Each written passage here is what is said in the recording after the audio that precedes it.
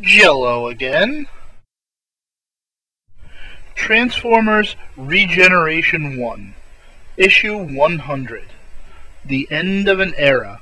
For good or for ill, this is it, folks. And I have to say, this one was a bit disappointing.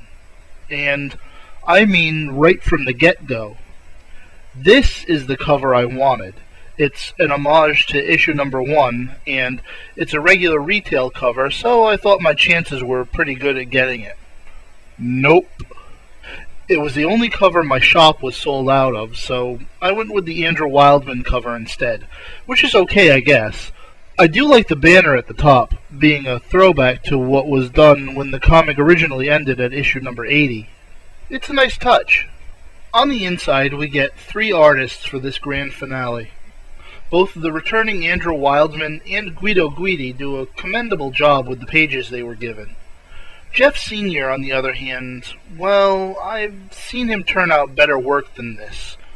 And with his pages smack dab in the middle of the book, it really breaks up the flow of the other artists' work. It's not bad, but I really feel it could have been better. And that brings me to my biggest disappointment with this book, the story and its final resolution. I think Simon Furman seemed to lose the feel of the original comics over these past 20 or so issues. It's not terrible by any means. There are some standout bits. Grimlock gets the touch. Ultra Magnus is given a situation to deal with. Character names are used as sound effects. And there are even a few guest appearances from other series, including an armada of Rodomai? But it's the ending that sort of left me wanting.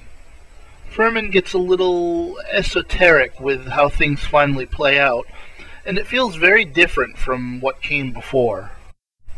So, was this extra chunk of the G1 comic verse ultimately necessary?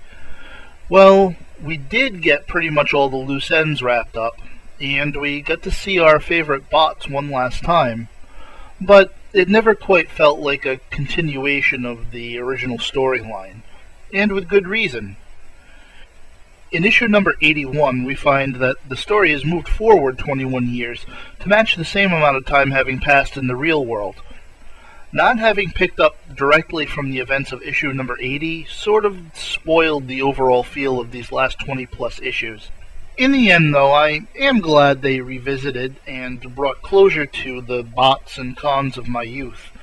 And for this 30-year-old comic, this is the end. But it never